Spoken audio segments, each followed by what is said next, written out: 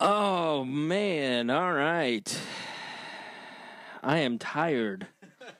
Okay. Go ahead and give me a mic check, please. Can you hear me now? Whew, you're low. I'm low. Can you hear me now? How is this? Is this a good level for you? Or is this too low still? Hello, hello, hello. Jet fuel doesn't melt steel beams. Testing, testing, testing. Okay, keep talking. Hello, hello, hello. Hashtag never Bittner. Never Bittner. Never. Never, ever, ever, ever, ever, ever Bittner. Why would you want to do something stupid like Bittner? There's nothing worse than Bittner. There's the bubonic plague and then Bittner. I'm sure I've wrestled him because in the chat that we're in, are you telling me I said that's Andre Carson. Are you telling me there are Bittner Jimmies everywhere? Hello, bring me your Bittner Jimmies. Let me wrestle them. All right, okay. All right, can you hear me now? Yes.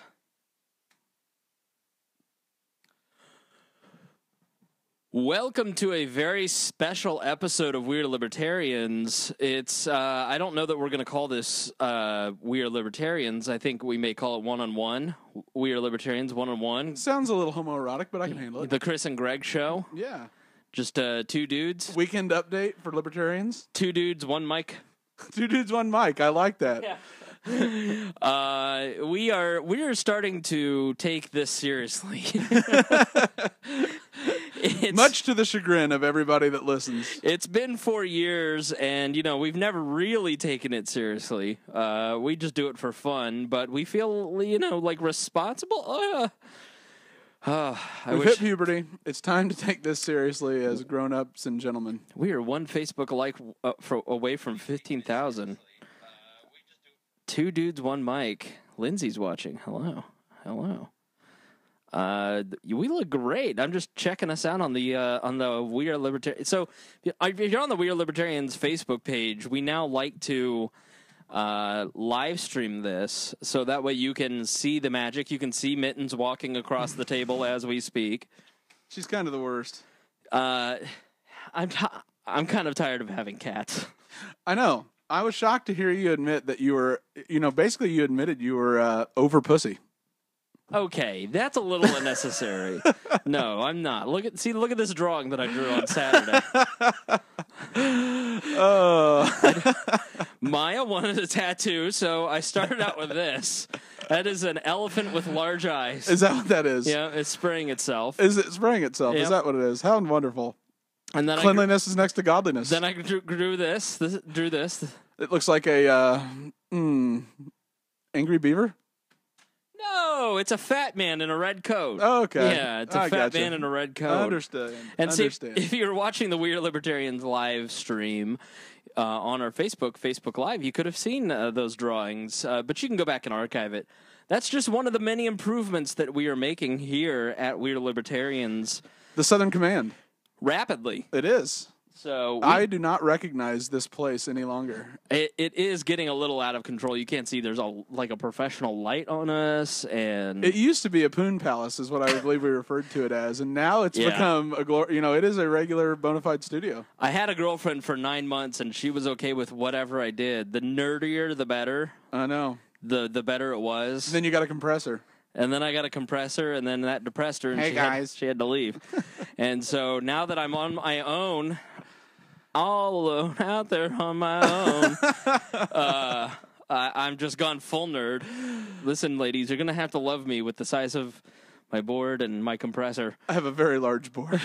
Unlike that Rob Kendall. Very small board. Small board. Tiny. Small hands? We'll get to the big announcements in a moment. You have been cheating on me. Have I been cheating on you? You revealed today that like a month ago you bought podcast equipment. I did. And you didn't consult me? You didn't ask me anything? Well, I've had it in the hopper forever to do Liberty and Libations, and it was a period of fits and starts that were not doing well, and then I went ahead and made the plunge, and then I call it our mobile unit or whatever. Your mobile our unit. Mobile unit for two guys, one mic. Have you ever been to Two Guys One Fish? Never. Okay. Should I? Yeah, go right there after you go to meatspend.com. I'm not going to do what you did to Vibert. I'm just saying, cakefarts.com. Oh, it's a cake good time. farts. Is it like lemon party? It's a little bit more like meatloaf farts. Oh, okay. Perfect. Outstanding. Yeah. So, yeah, my favorite thing in the world, we were just talking, you're like, yeah, golf is an expensive hobby, but you picked a worst one because it's true. Like, do you have any idea how much cords cost? Oh my God. Like, basically my entire set of clubs, my backup sets, all my putters, and probably 3 or 4 rounds per month could fit into just your top drawer over there. I know. I have a whole bunch of cords. I'm sorry. You have a lot of black cords. Now, see, why do you have to be racist? Like just these little headphones. Rob Nunya, he donated some. Ryan Ripley, Maya, and the mic stand today, $15 a pop. Mic stand. I think that was Sue that donated that. Yeah. Our Amazon wish list. We've got a lot of people helping offset the cost as we grow. You know, you got the computer that was donated. We're gonna. We've got a compressor thanks to Jason Doolittle, who just donated another 100. Yeah, so I mean, he is funding the Spangle hobby. Well, that's what we're here to talk about. We're here to talk about growth. And for a long time, we've been showers and not growers. And so appearances can be deceiving, yes. if you will. Okay. So what we're trying to do is we're trying to capitalize on 2016. We know, as well as you know, that we are your favorite libertarian podcast. Everybody likes Lava Flow. Everybody likes Jason Stapleton. Everybody likes Lions of Liberty. Everybody loves Tom Woods. But we're number one in your hearts. You know it, I know it. Craig knows it. Mittens knows it. People tell us this all the time. I know. They just say, I've never heard a podcast like this. How did your podcast get so good? It's incredible. It's amazing. You built this podcast and you made Tom Woods pay for it. I wish that were true. He's got that Ron Paul money. I know. I wish I had Ron Paul money. The coctopi.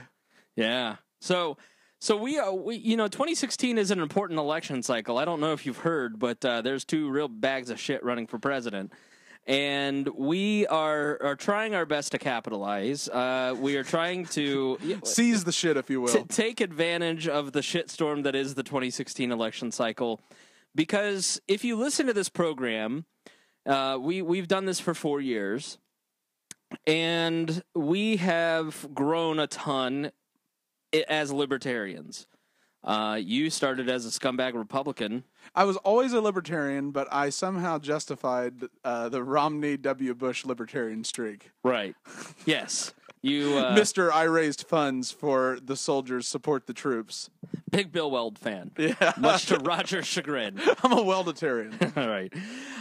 Now, we have grown, and so many of you have written into We Are Libertarians at editor@wearelibertarians.com and dropped us notes, or on our Facebook page, which I want to apologize if you've written to our Facebook page. I just discovered there was an inbox there, so I just responded to messages from like 4 or 5 years ago. But I'm gonna do better and check that every day and make sure that if you write us questions to answer, that they get on the air. Just trying to do better, Like the listeners. Right. I've always liked the listeners. Have you? I have. Josiah Crohn's I fucking hate. The Crohn's disease. Right. Which they say you can get over, and apparently we have. Has he contacted you? No, ever since he sent me something, which to my house, I got it, and it was, I forget what it was, but it was a little toy at Christmas, and then really I didn't hear from him since. That's really weird. I know, and he actually dropped it off because he was driving from Virginia back to Idaho, and he didn't stop by and say hi. I wasn't there. All right, well, thank God you're alive. Yeah. We just as 2016 has progressed, let's get serious, listeners. I went through a divorce in 2014, and it was very, very difficult. And I talk about it a lot here and on the Chris Spangle Show and other podcasts that I do.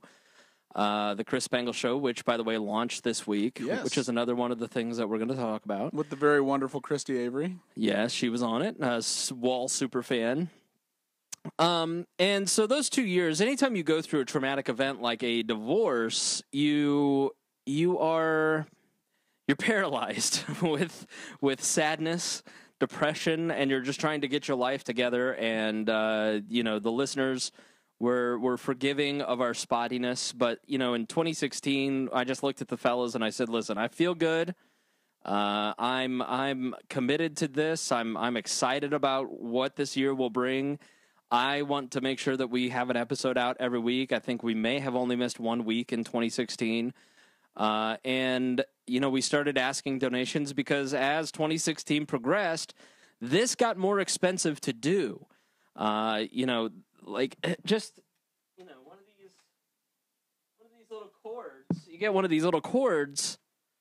This right here, just this little tiny 4-foot cord, costs $16. Yeah. So as we go through this, the amount of people hitting our servers costs more money.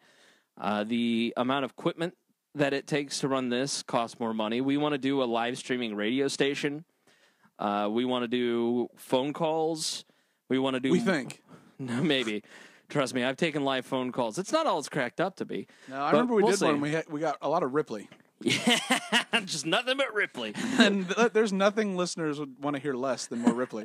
Oh, I love you, Ryan. I know. He's a great guy. Totally kidding. Listen, in We Are Libertarians land, so it just cost a lot to do this, and it's just one of those things where it's like, listen, I'm a single guy that lives in a luxury apartment, and I have a good job, but I got to pay bills. Greg's got to pay bills. Can't just live on making memes. Right. And, I really think we're at a point in this where I got in February-ish, I just got to a point where I had talked to so many of you and just got the feeling that if we went away, people would miss it.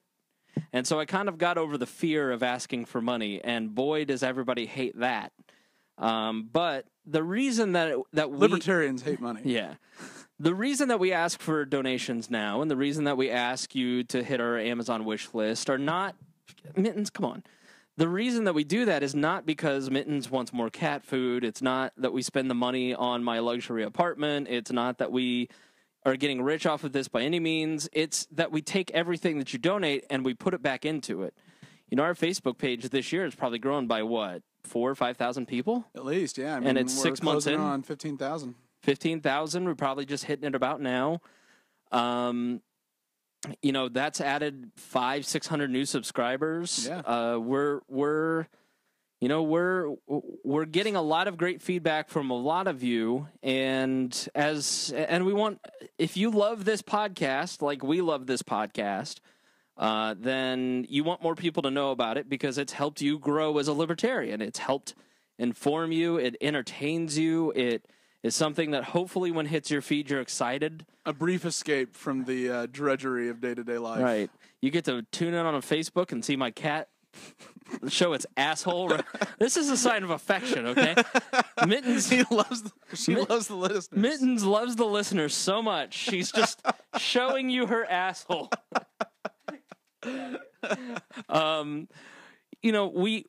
We had Christy on the Chris Spangle show talking about Superfan, and I'm a Weird Libertarian Superfan, and you know what? Come on. She's really excited.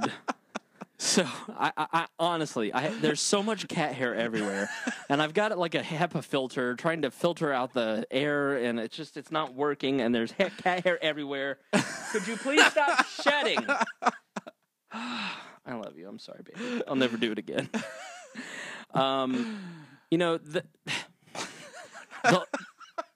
last Mittens, can we talk? Seriously. I know. I love you too, baby.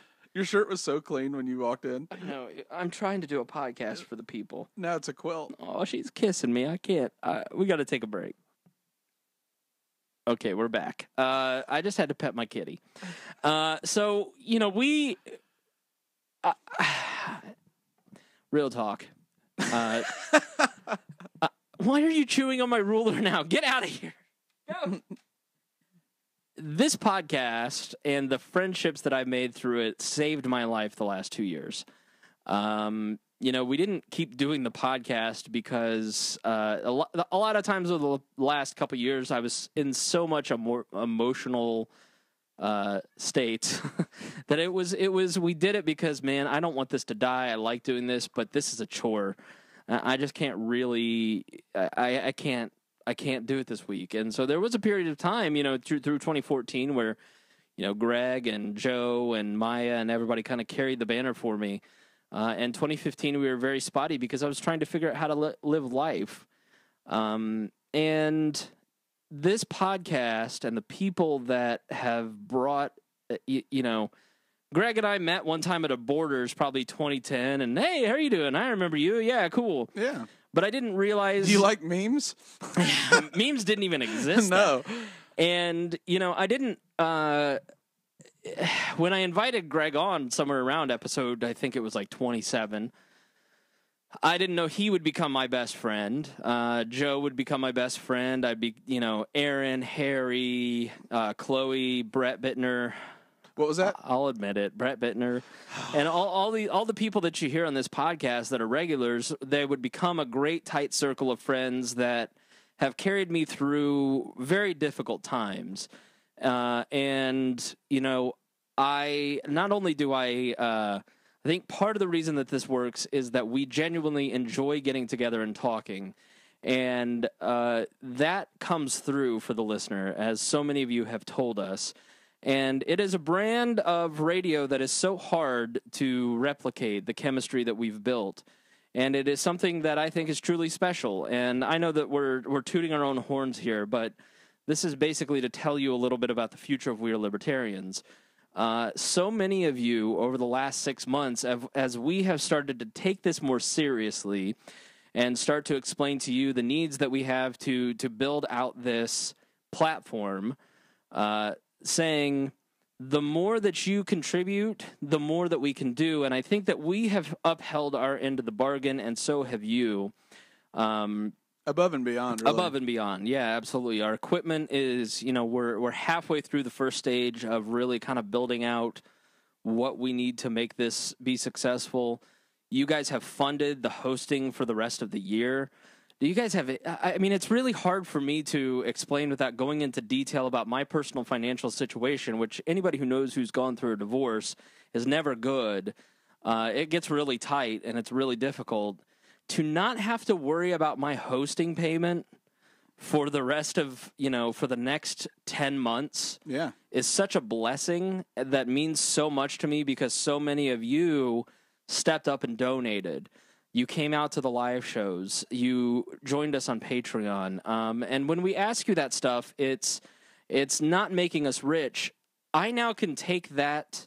Because we were able to buy in a yearly package, it saved us money that we were then able to put into Facebook ads, which then grew our listenership, which then grows the community that we're all kind of building around this podcast. Because it's not just about the direct individuals, the 20 people that donate their time to We Are Libertarians to be a part of this, or me or Greg. It's really about the friendships that we're creating in the Facebook group, which you can join on the front page of the website. The wall pack, if you will. Right. Like getting to know Christy Avery a little bit better this past weekend. It's just been great. The live shows that we do, the people that come out, it has been fantastic to get to know you better these last 6 months. And you guys have rewarded our.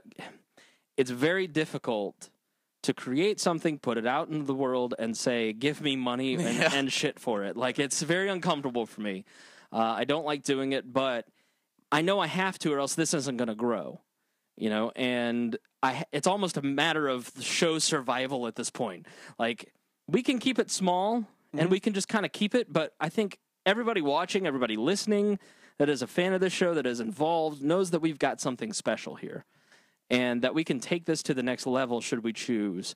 And we've chosen. That's what today's kind of about. Yeah. So now that we've kind of talked about where we've been over the last 4 months, we're going to talk a little bit about where we're going. You see that it's just Greg and I here at the table. So let's kind of talk about what's already out there now. We brought Creating Maya back. I, against the advice of Greg and Joe and everybody else. I wasn't against it. I always thought it was a compelling show, as I feared for your personal safety, based on personal experiences watching your personal safety be compromised. Right. Ran into Maya, and we just said, we got to do that again. It's a captivating show. It's compelling. I mean, it's as raw and heartfelt as you can do. It's just wonderful content. We've created Raw Audio Politics, where you can hear raw audio. Basically, I go to YouTube and I find interviews, speeches, debates, things that I think are in the public interest that people ought to know, and put it into podcast form. I'm an audible learner. I'm not a person that will sit down and watch a 3-hour debate. I want to listen to it while I'm driving, and I think a lot of you are like that as well. And then likewise, its sister podcast, the Gary Johnson for President podcast, is purely promotional. It's a service of We Are Libertarians. It's not just to promote us, but it is to put into podcast form Gary Johnson and Bill Weld's words. Mm-hmm. So there's equal time, and you can hear exactly what they're saying on a lot of these interview shows, on Colbert, on some of these other places. And it helps people find it. We Are Libertarians. It's got 500 subscribers. Yeah, and that it had like 80 a month ago. I know. So people are hitting iTunes and going and searching for Gary's name, and we're providing that service so people have something there. You have enough stress in this world where active discovery or active listening or people just are desperate for a more passive informational experience, and that's what's limited libertarians a lot, is we don't get on the active channels. We don't get the interview one-on-one with Brett Baer on Fox News. We don't get, the Sunday show with Chuck Todd until recently. Right. And so this makes puts Gary on a discoverable medium where it's more passive and people can do it as an enjoyable experience where they don't have to, constantly commit bandwidth to it. It's something that I did in 2012, and the 2012 podcasts are still in there. His acceptance speech at the 2012 debate, some of his speeches from all the way back to, I think, 2008 even.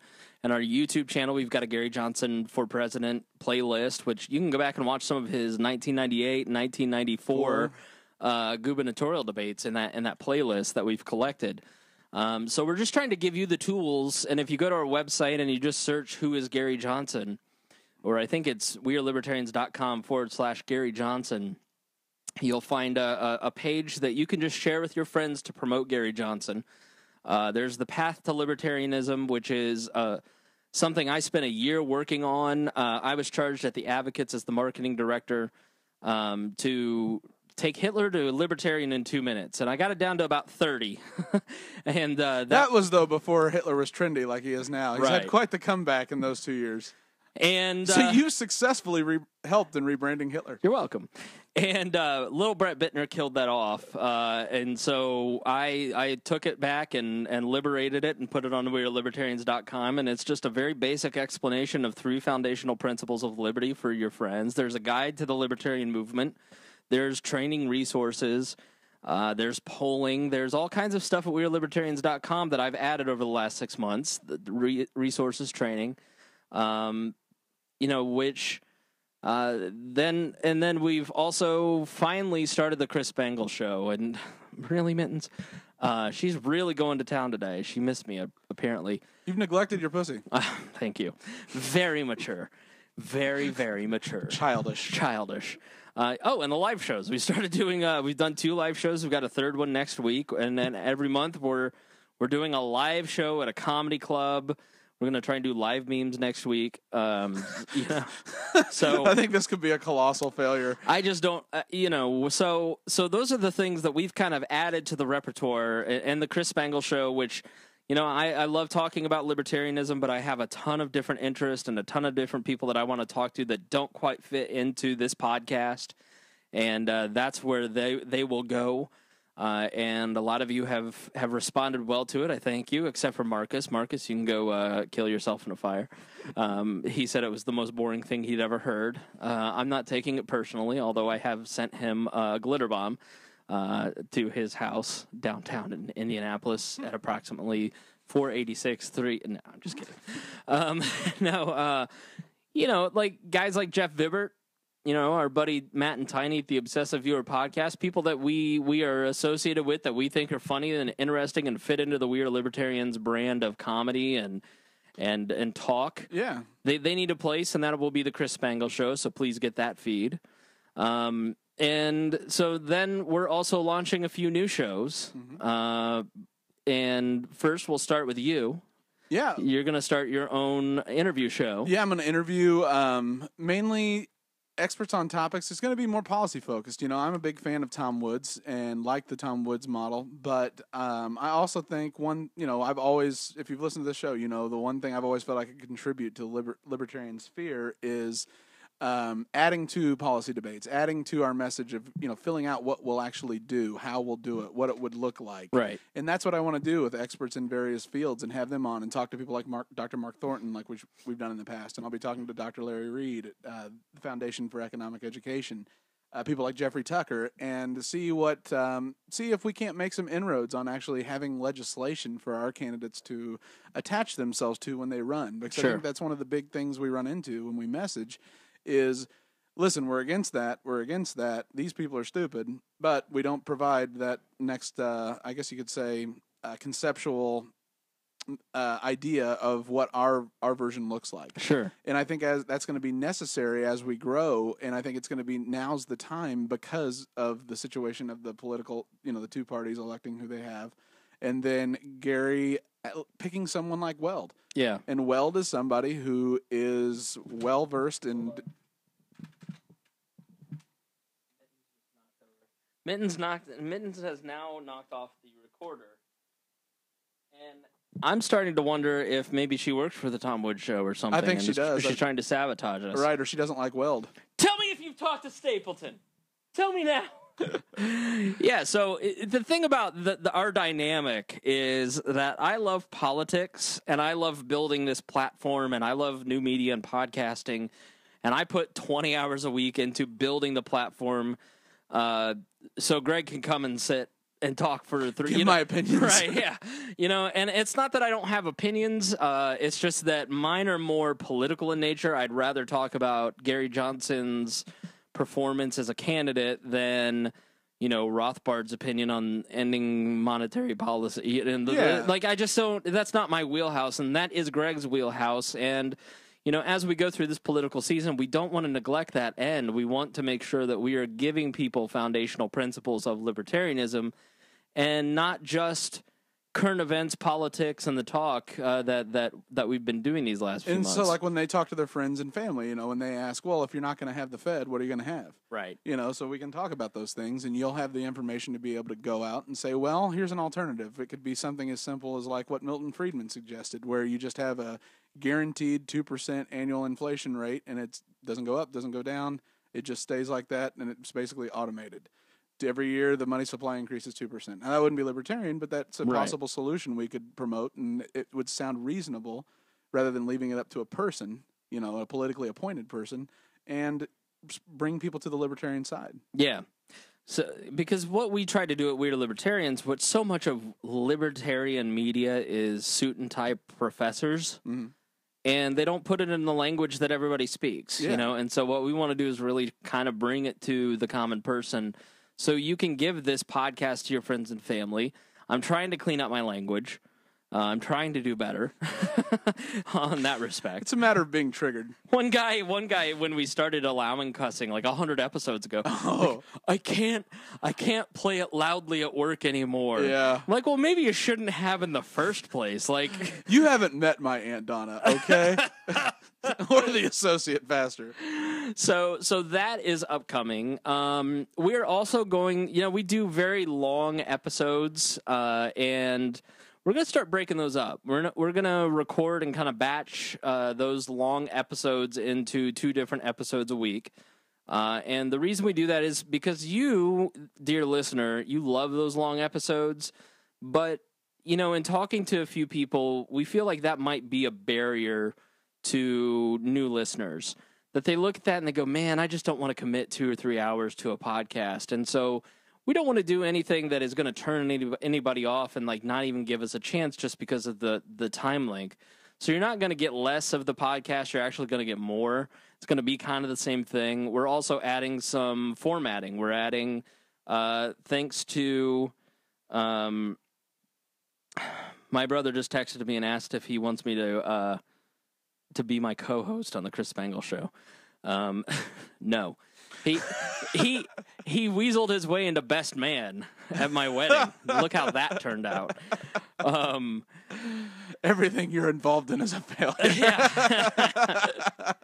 Yeah. So yeah, we're kind of break it up, and we've added thanks to Aaron Ewert. He made a donation the last episode that we went and we bought some production music, and you heard that at the beginning. Some network IDs, some liners, some bumpers, some various production elements that kind of make us sound a little more professional. Mm-hmm. So look for the episodes to be the same, but just different a little bit.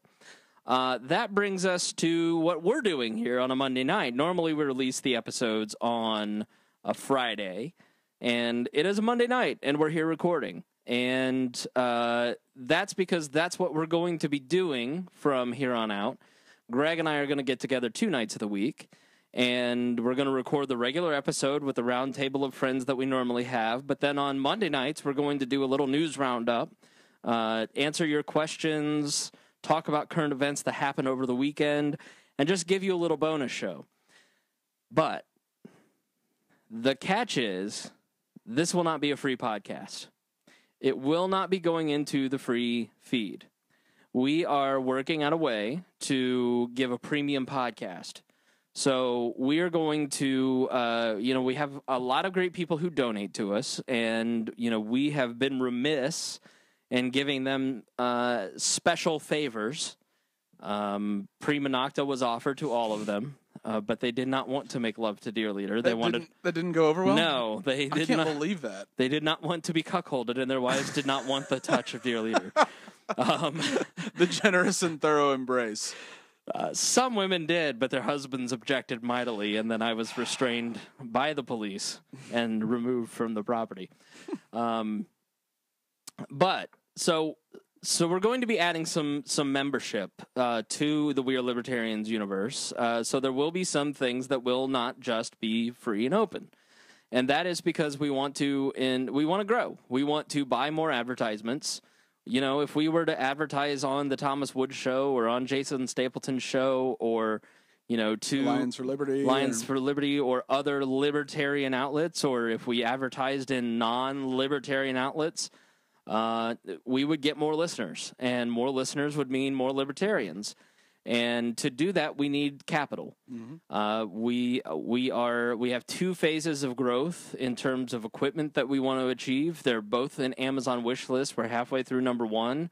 We're still about $500-600 away from finishing that round that we need to finish out. There's probably anywhere from $3,000 to $4,000 in that second round that we'd like to fill out to really get us to a point where the equipment is future-proof and sounding even better than it does, and give us absolutely zero excuses in terms of capability, and to do more. And because our goal at one point in the future is to do this full-time, to give you daily full content, and we are doing our best, as this is our hobby.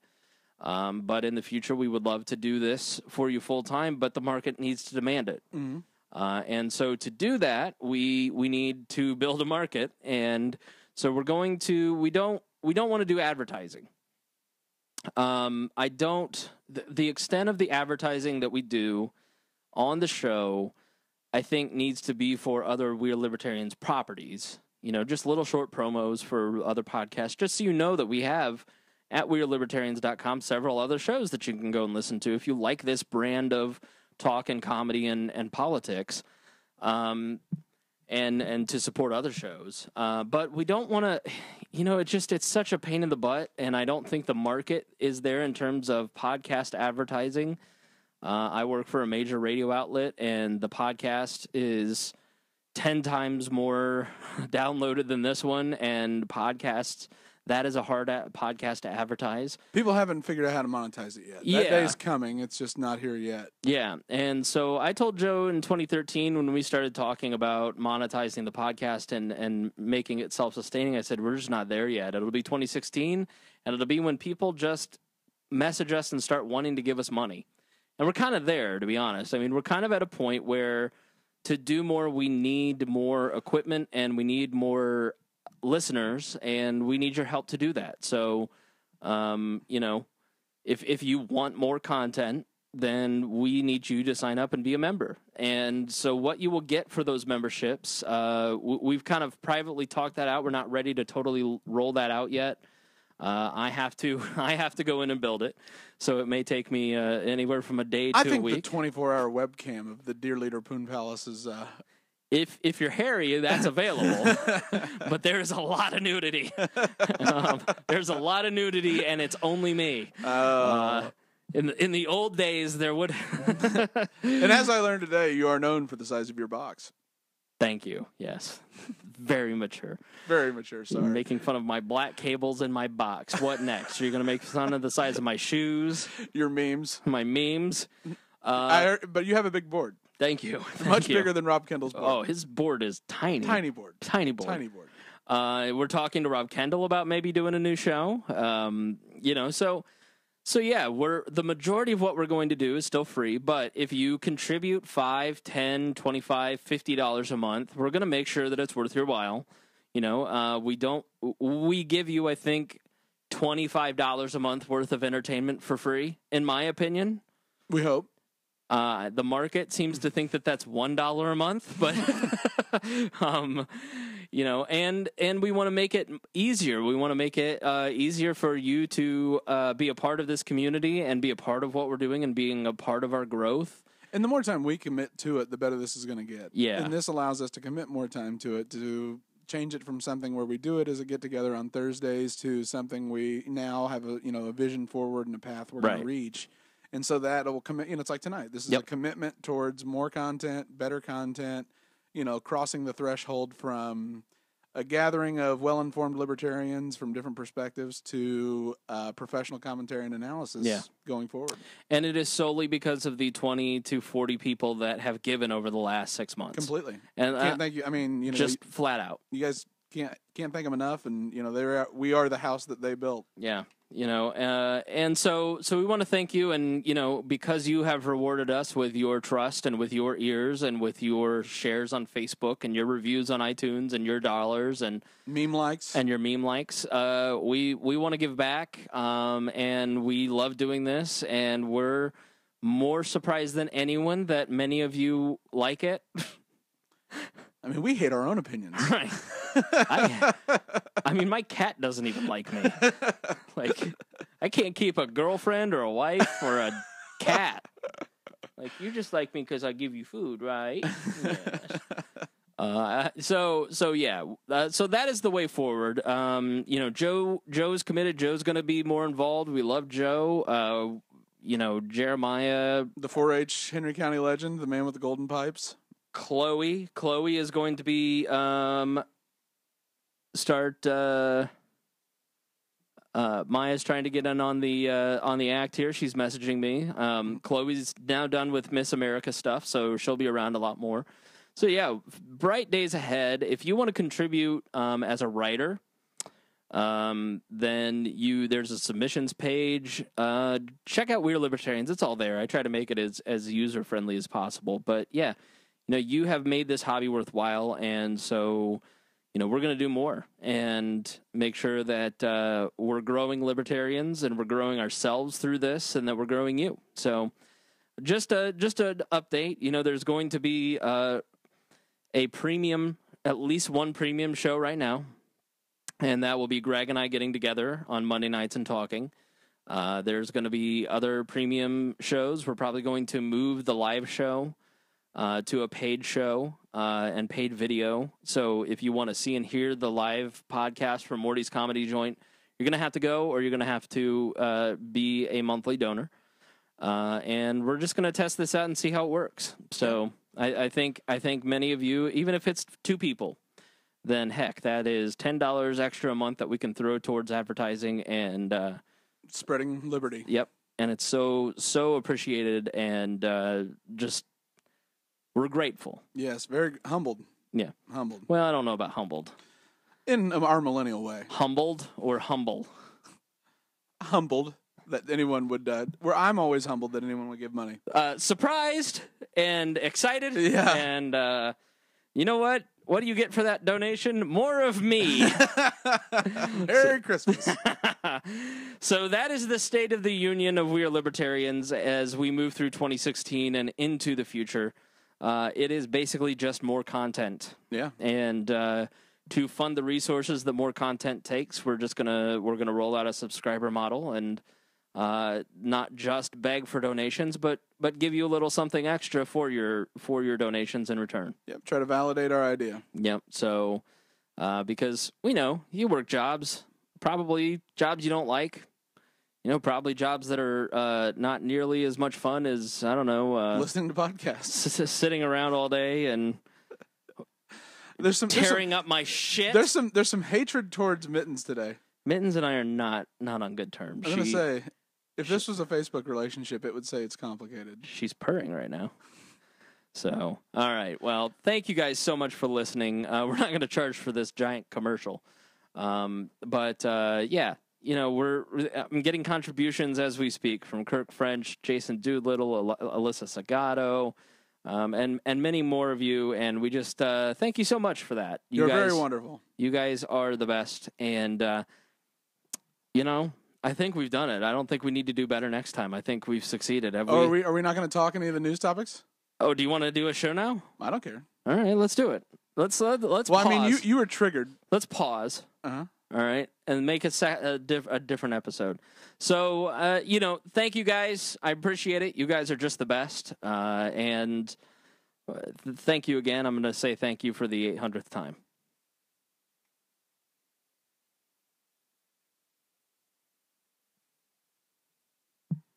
Welcome to this special episode of, I don't know, what are we going to call this? Have we decided a name, or are we going to call it? Two Guys, One Mic? Two Guys, One Mic. That's what we'll call it. We can't get better than that. I mean, that's fitting for this. We are sharing a mic like Richie Sambora and what's the other dude? Not Richie Sambora is not even the famous one. It's Bon Jovi. Bon Jovi. Yeah. So welcome to Two Guys, One Mic.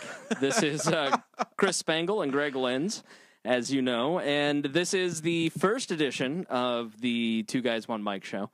And thank you to you who are paying subscribers for this episode. Is what I will say here. We're giving this away for free. This is just your little taste. We're drug dealers. Right. Yeah, we're creating demand. We're just giving you a little taste. Mm-hmm. Just try one. Try one. And give $5 a month. That's it. Just start there. You know, $5. The half of Netflix. $1,000 a month gets you a weekend stay in the house Casa de Spangle. We're giving you like 7 hours a week on the We Are Libertarians network of great original content. That's way better than Orange is the New Black. Oh yeah. So, damn it. TwoGuysOneMic.com is taken.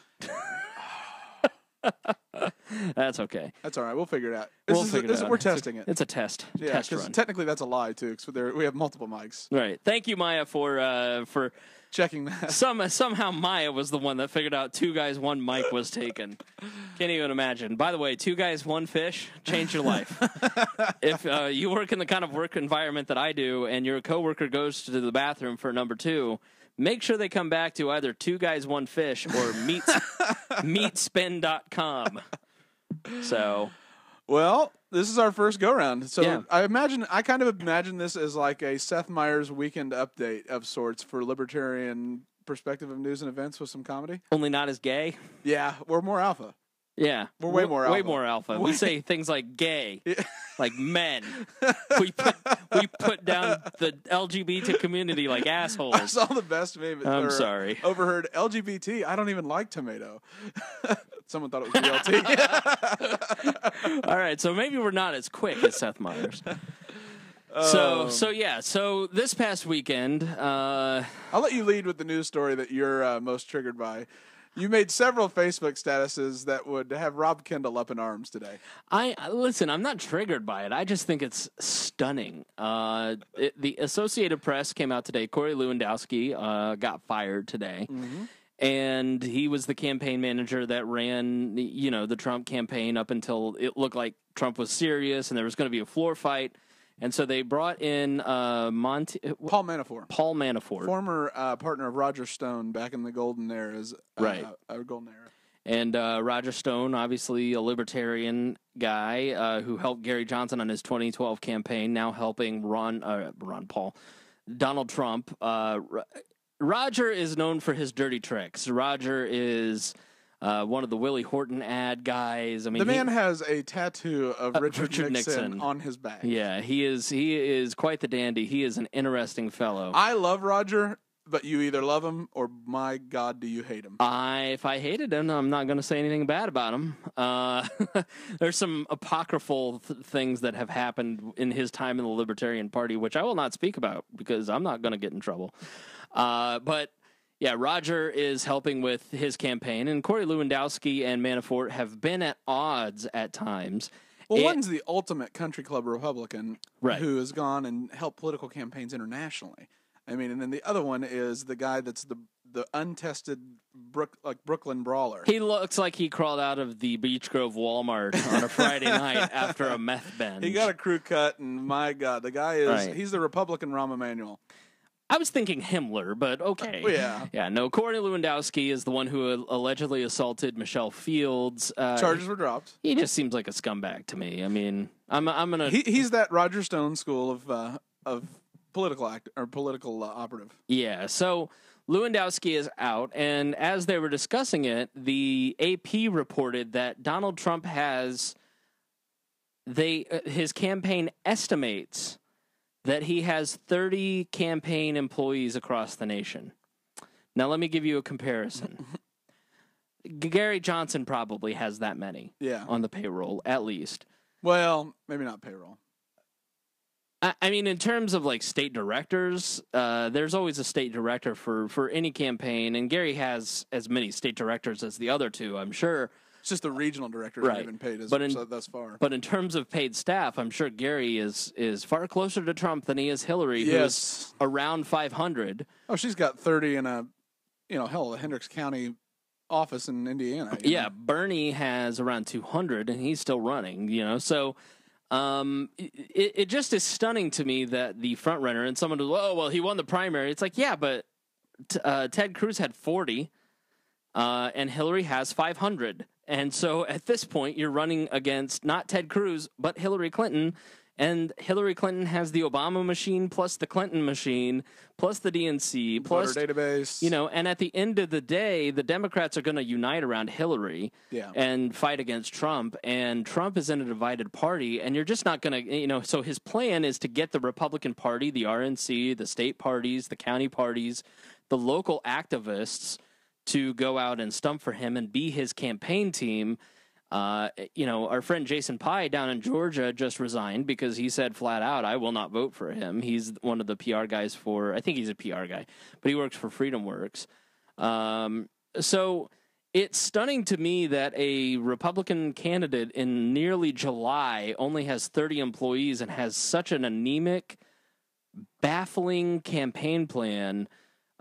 Because you can say, yeah, I'm going to rely on the RNC. They're going to run the day-to-day. I'm going to rely on the state and local parties. But if you've ever been involved in politics at the local level, it's people like you and me who just, people like you. I have 10 years of political experience and ran a statewide political party, but Greg, you've never really been involved in grassroots organizing. Yeah, definitely the grassroots organization of like a small organization at all. So you can't troubleshoot when stuff happens. You haven't created a walking list. You haven't done these basic things that the canvassing aspects, right? Organizing. Whereas somebody like Podesta and some of these Hillary Clinton people have done it for damn near 40 years. And these 500 employees, these people go out and they organize for a living. That's what they do. They're professional campaign hacks, and they get out the vote. Yeah, and so our friend Rob Kendall, the ultimate Trump apologist, said, "Oh well, you just should see these people. These people are crazy about Trump. They know." It's like, yeah, but they don't have experience, and they're doing it as volunteers, and volunteers are never going to be as adept or as involved as paid staffers in organizing people. I'm just making sure that I hit start over here. Okay, good.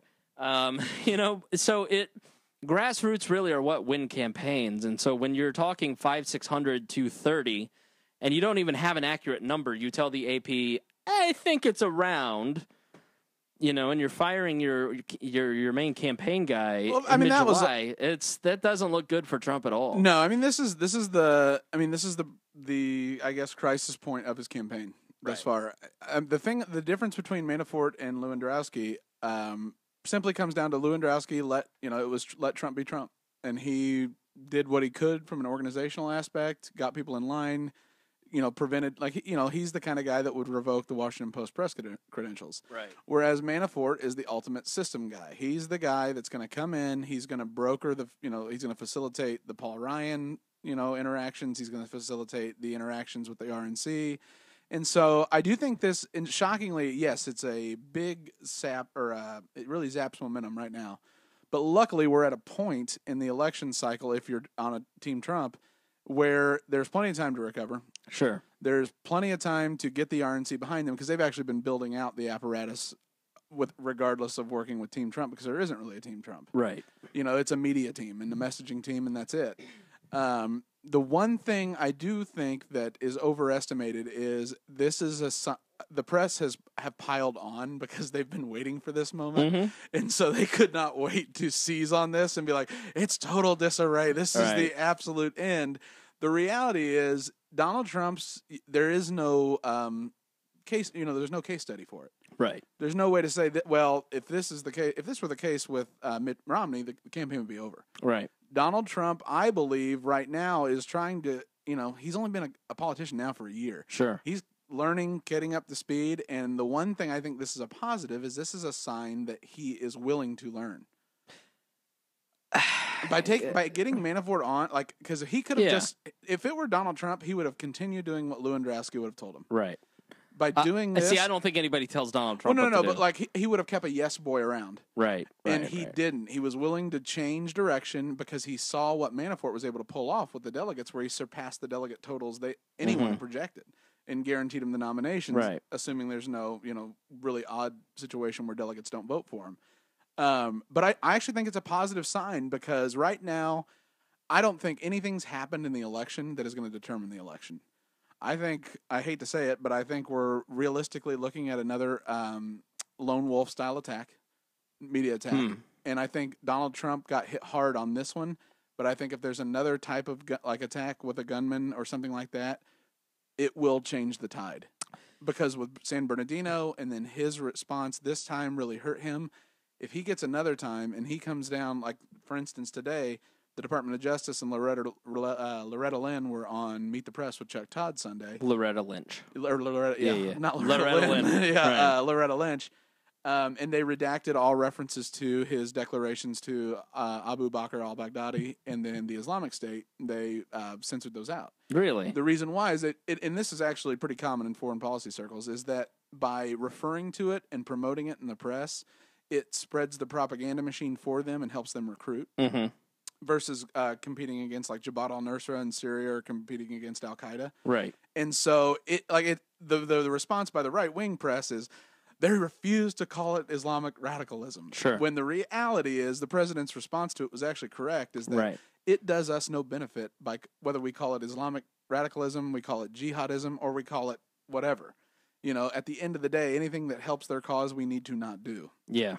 And so, but the right wing was able to seize on this, and now this is the main story. And stories like this about the president being an apologist for Islam, radical Islam, is something that could get picked up depending upon another attack. Yeah, but the Trump tweeting out that the president is a secret Muslim, and I mean that does nothing to help him. No, but that's what I mean. He has to learn his way through it. But assuming that another attack were to happen and he did it right, sure. I think the American electorate is just upset. Sure. They're upset about the choices they have. They're upset about... Well, we've had a president that has learned on the job. Do we want another one? Right. But no one can do that job. Sure. I don't know who can do that. The job now is... The size of the bureaucracy is impossible to manage. Right. You know, I mean, I feel like the bureaucracy runs itself and the president gets lucky when he gets on a winning streak. Mm-hmm. You know, but I don't know. I think Donald Trump, I don't see it as like a nail in the coffin. I see it as a necessary wake-up call that's early enough on. He has a chance to come out of this. And really, if anyone's going to hang themselves, it's going to be Hillary Clinton. Yeah. She's a terrible candidate. In every way. Flat out. I mean, socialism, if you remember 8 years ago when Barack Obama was like, if you called him a socialist, people were like, that's a dirty word, don't call him that, you know, and people were losing. Now they're voting for Bernie. Right, and now they're voting for a 74-year-old socialist. From the whitest state in the country.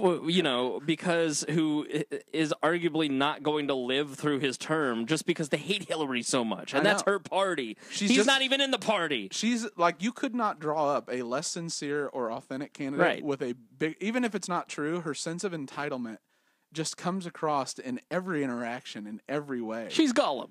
She's Gollum. It's my precious. Yeah. Like, you don't want to hate her necessarily because you're like, yes, it's historic. It's the first female nominee of the Democratic Party and has, you know, probably the front runner to be the president.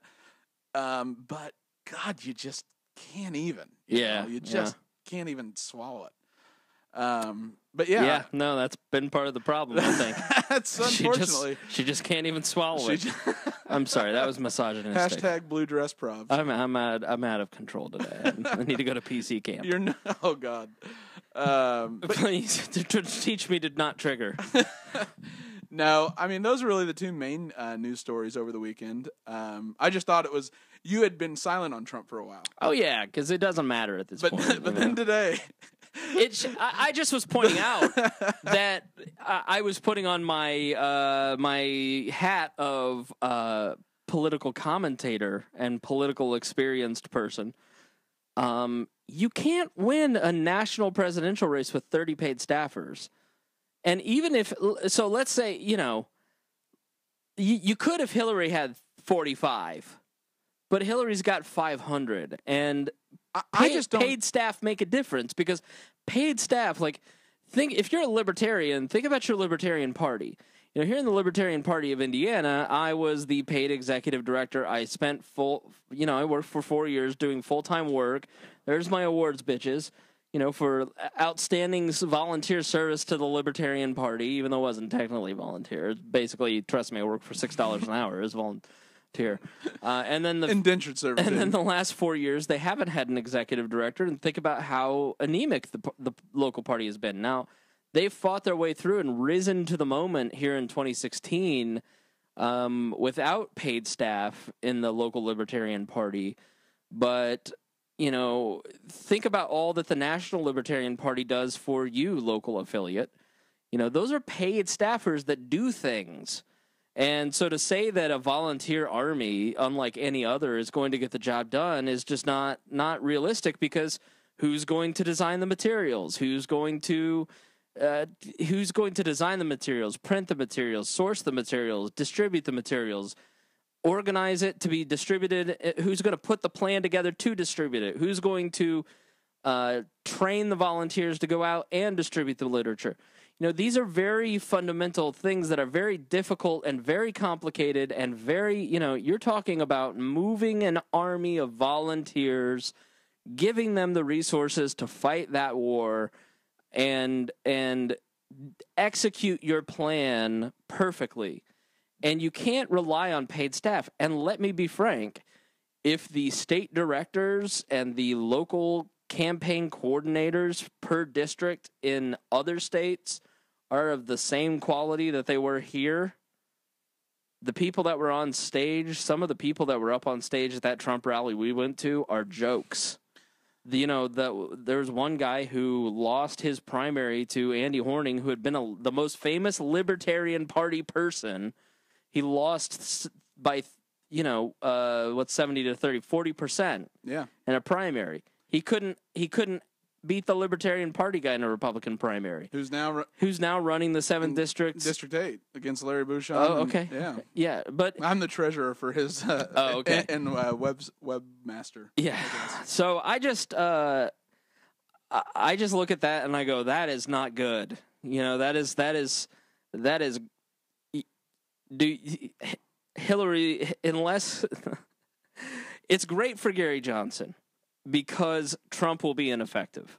Trump will get a lot of media, but Trump will get a lot of bad media. And so what that does is that gives Gary Johnson an opportunity to be the rational option. And then if Libertarian Party people can rise to the occasion and Gary Johnson can get enough funding to get paid staff and to not have the same organizational grassroots problems that Trump's going to have, then that's a real opportunity for Gary Johnson to be the alternative. Hillary, but neither of them are going to match Hillary at this point. Maybe Trump can onboard enough people to do it, but we're in July. Right. We're getting ready to go to the convention. The convention sucks up a ton of resources, and then you're in August. And August are kind of dead days. August is dead days. I feel like we're kind of in dead days because it's been so intense. August is, yeah, absolutely. And then August is going to be debate prep. You're going to start getting into debates. And then September, you got to roll. September is, man, if you're running a campaign, what you have to do in your local race, as I've explained, is if you're a local candidate, you need to knock on doors 3 times. You should have already knocked on every door in your district by now. And then you need to do it twice from September until the week before Election Day. Right. And then if you can, then the 3rd time. So think about the amount of people in your district that it takes to knock on a door 4 times. Because it's a law of averages. You got to knock, knock, knock. So I think he's at an incredible disadvantage, which I'm happy about because he's an absolute insane person that should never be anywhere near the presidency, but then again, so is Hillary, so it doesn't make me feel any better. No, I mean, I see it a little bit differently just because I think that there is no traditional playbook to go by, but the Republican convention is going to tell us everything. Sure. If there is a big healing moment and Manafort can broker a unity, everybody get on the same page or some type of the same page around messaging and around getting Trump to become less incendiary when he misses, which is tough to do, but it's a good sign that he's trusting Manafort. I think there's a possibility that he can get something around 250 to 300 paid staffers nationally. And then Donald Trump's a little different because of the universal brand ID. Yeah. That really is worth its weight in gold for a candidate that's from outside. I mean, yeah, but people like Donald Trump. They buy on Trump and his policy. It's shown time and time again. They don't even know his policies. They don't understand him. And so that is a built-in benefit to Donald Trump. But I don't know how much it is worth. I just know that it is there, and that's not the case for many candidates that have ever run. These 2 candidates have darn near 100% name ID, and that's usually not the case, right? And their negatives are off the charts. There's never been any race like this, right? And no one's ever campaigned like Donald Trump. Sure. Hillary Clinton is the one person that he can stand up there and say, "Yeah, I bought you. Yeah, you didn't do a good job."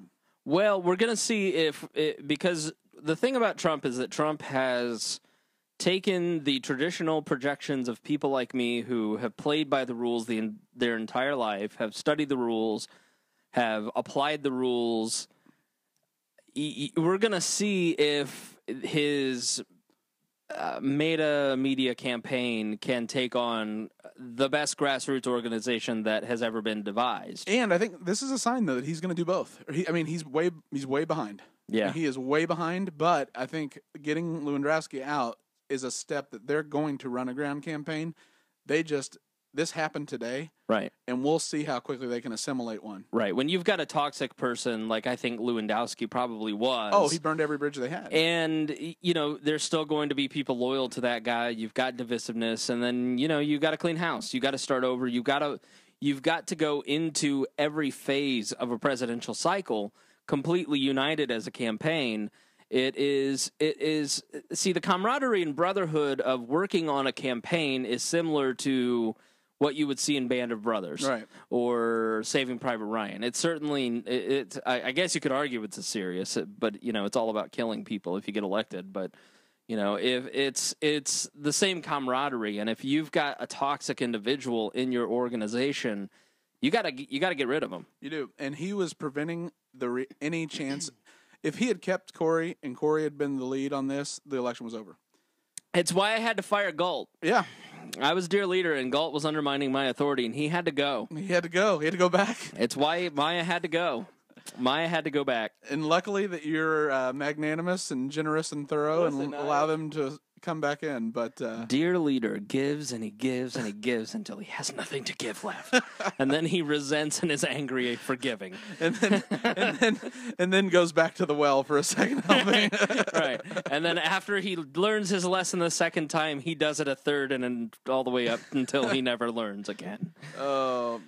Well, I think that kind of covers those two. All right. What do we got next? The only thing, last thing, and this was quick, was no one's talking about the Brexit. I've yet to see a libertarian talk about the Brexit, and this is something that in international finance would have reverberations all the way through the U.S. economy. Okay.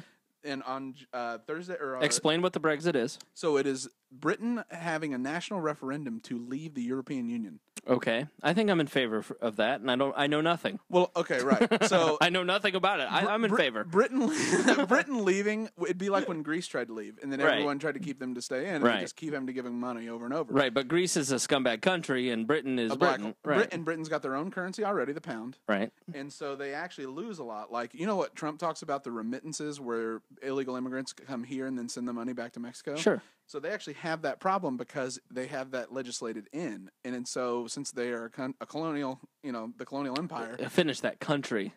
Yeah, since they're a country colonial. Yeah, sorry. You forgot your re. Yeah, the re. The TRY. The re is very important. The tree is very, very important. But so they have this problem where their money is made, like a person comes to Britain, makes the money, and then sends it back to the Cayman Islands. Right. Money's not spent locally. And so that's part of the European Union. Another thing is the welfare payments to people that are coming in for the first time from these countries. They come in, they're immediately eligible, and it is a tax burden until they are able to get off of the welfare system. Sure. Another thing, too, is that they want people to adopt the euro, where having the pound gives them the ability to exit at any time. It's their escape hatch. Right. And then lastly, it is it gives them the sovereignty to be their own country and not be bound by a European Union, which was originally created just to keep the Germans and the French from going to war.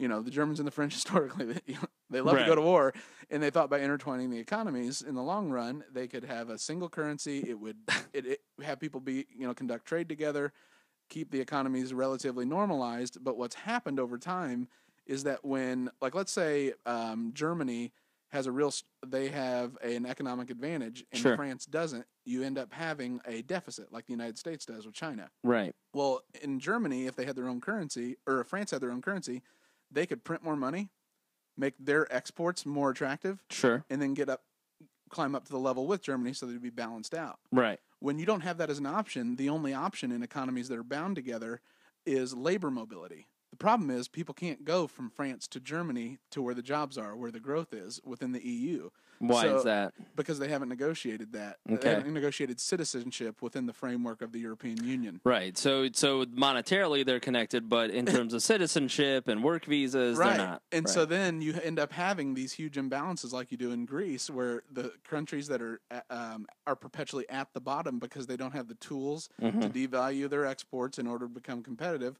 and they don't have the labor mobility for the people that live in France to go get jobs in Germany to balance it out. And so it's just created this odd situation where Britain has maintained the ability to leave. And on June 23rd, we're going to figure out if Britain is leaving the European Union, which will signal the decline of the entire thing. So today's the 20th. Yep. So in 3 days. In 3 days, there's going to be a national referendum. Okay. Which will be fascinating. Yeah. I know that the libertarianish wing has always been against the EU. Yep. I think people like Friedman and Rothbard or libertarian economists always wrote against the EU and said that it was a bad idea. Yeah. And every libertarian person like Ian Gerald that I follow over in England, they are very much in favor of leaving it because while as libertarians, joking tablecloth aside, we're not nationalists, and so we're not regionalists. Like we're not globalists, we're not regionalists, we're not nationalists, we're individualists. So we want to fight for the rights of the individual, and the more we bind ourselves into these meta structures of national, federated governments, it just leads to more and more clashes, which results in war. Right, and it's all the meddling in the economy. It's putting a dike in the dam, and it's like a dike in the river. It's like what happened with NAFTA. Right. Is by intertwining the economies, you had the rapid abandonment of blue collar workers, or blue collar jobs in the United States. Which is why we need to build a wall. Well, I mean, I'm telling you, with Hillary Clinton being so influential in drafting the TPP, which is the new NAFTA, with all the Pacific and Asian countries, that is going to be an issue. I have a feeling that people aren't talking about it, but the blue-collar union labor worker is going to vote for Donald Trump because Bernie Sanders isn't on the ticket. Because if it had been Sanders, this election's over. Right. Because it's Hillary and she helped author it, and now she helped author it, but she said she's against it. Yeah, that goes around. That happens. And so you lose. It's the old Rubio argument. I helped offer it, but then they changed it. Right. And there was one clause, and now I'm just so against that clause. And so it's going to be interesting to see because that's 12% of the Democratic voter base. And if you lose that 12%, Hillary Clinton loses Pennsylvania, she loses Ohio, she almost loses Wisconsin, and she loses Virginia. And so that, as long as Trump carries Florida, that's the election. See, like in 2012... You knew that Obama was going to get reelected. Oh yeah, 2008. The first debate, there was some hope because Mitt Romney became this person no one had ever seen before and just hammered away on the president. And he was like, "Who is this man that's so energetic?" 2008, you kind of suspected that Barack Obama was probably going to win. Oh, yeah, and then when it was Sarah Palin, the election was over. Right, 2000, 2004, nobody knew either one, although I kind of always thought Bush would get reelected, but I was a diehard Republican. This, man, there is no telling what's going to happen whatsoever, and the Gary Johnson factor is legitimate. See, I am hesitant on that, and it's not because I have any lack of enthusiasm for Gary. It's that if this race gets close, the whole wasted vote thing comes into play. Sure. Because if it gets to where it's Hillary-Trump 44-42 or it's 40-38, which is the more realistic scenario in polling, I think that the voter's going to get in there and the voter's going to say, I don't even want to vote for Trump or I don't want to vote for Hillary. I want to vote for Gary, but I just can't leave the future of this country up to XYZ. And I think that's going to be a real polling effect in the ballot booth. Man, I hope it's not the case. I've been a libertarian for almost 10 years, so it's hard for me to think that any libertarian would see Trump as a viable alternative to Hillary, though. I know you can, but I can't. I just don't see. To me, they're the same person. Yeah, I mean, to me, I have an interesting perspective on Trump, but Gary Johnson's done very well, and I could not be more excited about his candidacy. Sure. And he's really, I tell you, the guy has seized the torch and run with it in a way I couldn't be more proud of him. Mm-hmm. But I have a feeling there's two things going on in polling that we're not seeing. I think that's one, is that if it gets close, people are going to have the wasted vote syndrome affect them in the polling booth. And then the other one is that Donald Trump is the first ever candidate I've ever seen have the Hawthorne effect in polling, which is where they didn't want to admit they weren't going to vote for a black candidate. When they would do polling, they'd say they would, and then they would end up not voting for him based on race. And I run into this time and time again with Republicans. They don't want to admit it. They would say, I hate that Trump, but then they're going to vote for him. But that's he had to win the primary somehow. Yeah. And so I think he's going to be the first time that we ever see a guy poll at maybe like 32 to 38, and then somehow, assuming the TPP is the big deal, I think it is, somehow pull it off in the blue collar, the old industrial Midwest states. I don't know. I mean, he has to make it a big deal, and he has to explain it. I mean, I just don't give a shit about the TPP. It's forcing her to own. Bill Clinton passed NAFTA. Sure. And so it's forcing him, if he can convince the blue collar worker and his messaging is that America first. Right. Which is that's going to be the recurring theme you hear is America first, the American worker first. I'm not going to sell you out to the foreign companies because the TPP gives it's like the EU. It creates a separate level of governance for corporations. It's a terrible deal. Right. All right. Well, what other news are we missing? Anything else? I think that's about it. I know I'm helping with the Andy Horning campaign, and his Republican opponent shockingly received an award for the group of thoracic surgeons, and they were also his top donor. Weird. He just repeatedly receives rewards from all the organizations that he is the top donor. So if you're in District 8 and you're a if you're a Republican-leaning, libertarian-ish person, you should absolutely not vote for Larry Bouchon because his actual campaign office is up for sale. More like Larry Dushan. Yeah, Feel free to meme that. Yeah, but so definitely give Andy Horning a look if you weren't already in District 8, and that's all I got. All right, well, how do we end this? How should we end this, do you think? I mean, I don't know that we need to make it as formal as the big show. No. I don't think we need a catchphrase. I kind of honestly, I'm over the catchphrase. Yeah. I think we've done pretty well. We'll talk to you next time. No, that doesn't sound very good. Next time we'll lay down the thunder. So I don't know. I got nothing. We'll come up with a better one next time. And as always. So for now, good night, America. Perfect. All right, that's about 30. I gotta get out of here anyway.